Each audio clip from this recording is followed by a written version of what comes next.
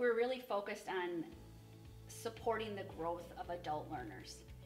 So we get what it's like to be working full-time because the facilitators in our program all have done it or are currently doing it while they're still facilitators, and know what it is like to be trying to do a really good job at your school and in your district, trying to have a good family situation, as well as think critically about our field and pursue a master's degree or a principal license. So the way that we structure our courses is very conducive. We've looked at the professional literature and adult learning, and we make sure to align our courses to that.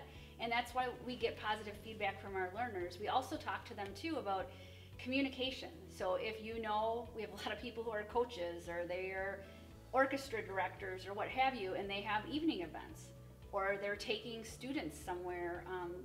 We had a recent learner who had to go to Eugene, Oregon because one of his students qualified for a track out there, and so he needed an adjustment to the due date for the schedule. Not a problem, just let us know and we can work through that. It's just treating them like adult professionals and making sure that they're having their needs met. We check in with folks regularly, do a lot of reminders because we know people's to-do lists are vast, and that communication really helps.